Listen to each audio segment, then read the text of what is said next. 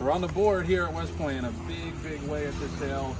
Beautiful, beautiful filly by B Jersey, star mile winner. Terrific family, a lot of stamina on the dam side as well. Keen Ice under the second dam. If you remember the big upsetter of American Pharaoh and the Travers, won over, I think, a couple $1 million as well.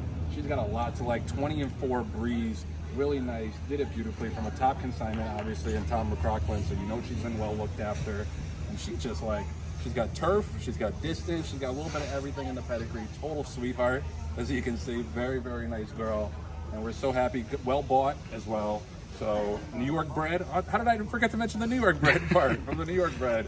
That program just keeps getting better and better and better. So she'll have lots of opportunities. Hopefully Saratoga horse as well. Can you mind just walking her for us, please? And does this look familiar, Joe? I mean, I'm getting deja vu when 11 months ago there was this beautiful 2-year-old colt by Cupid we came home with. That's right, yeah. Carson's Run from OBS as well. He obviously turned into a grade 1 winner for us.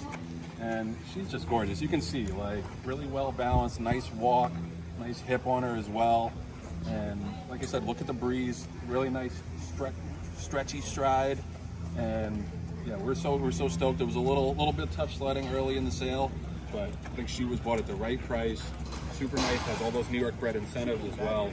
So I mean, get involved. She'll go pretty quick, but she's I think she's the real deal. Back here at the barns, Tom McCrocklin's barn. We're stoked to be on the board. Let's keep it going at OBS March.